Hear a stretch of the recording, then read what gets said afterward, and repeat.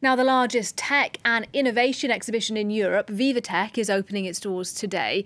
Elon Musk and Emmanuel Macron are among those set to speak during the four-day trade show. And the issues being discussed this year include the funding for artificial intelligence and its regulation as well. Well, our tech editor is Julia Seeger, and she's at VivaTech for us. She joins me live on the programme now. Julia, first of all, just tell us what the mood is like there right now.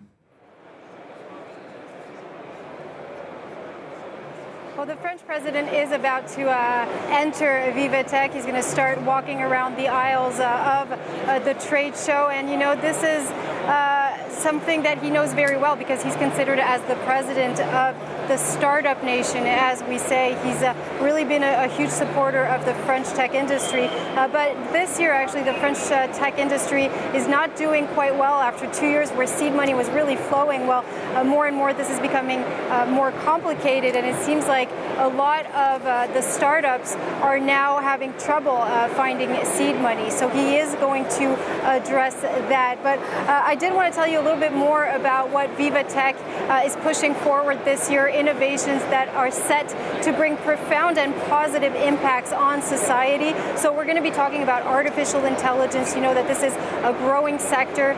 It represents a market share of about $500 billion. And of course, it's growing fast. It's also raising ethical questions on privacy, but also because it's entering all of the sectors. Now, diversity and inclusion are also two other important themes, with an entire village dedicated to femtech, so all the technologies having to do with women's well-being. There's also a lot of initiatives to try to push more young girls and women to enter the STEM and tech sector because, unfortunately, they're still widely underrepresented. Another big issue this year, Julia, is so-called green tech and the innovations to try and improve sustainability. What can you tell us a bit about that? Well, that's right. Green tech is huge this year at VivaTech. As you know, to be able to get to net zero, you need to reduce the carbon emissions, but you also need to develop technologies that can carbon capture, if you will. And that's exactly what the French startup Morpho is doing. So what they're doing is using imagery, satellite imagery, to map depopulated forests.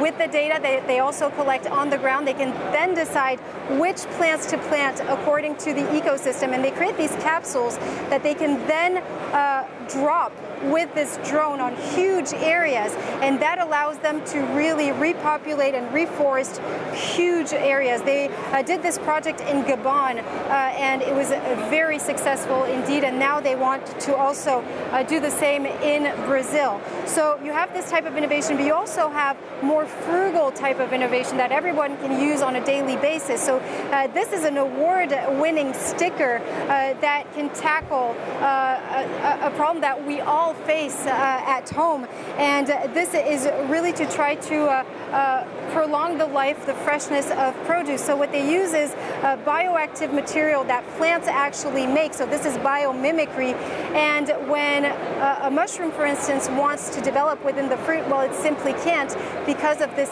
bioactive material. And Julia, staying with sustainability, what about technologies this year that are trying to help us improve renewable energies?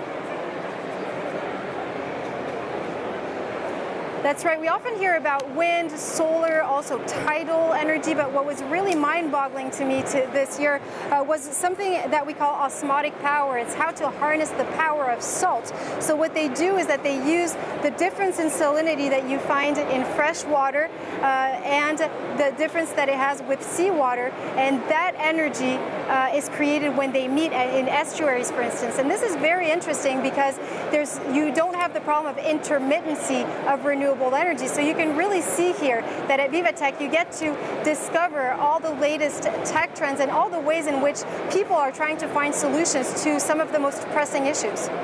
Julia Seeger, our tech editor at VivaTech. Thank you very much.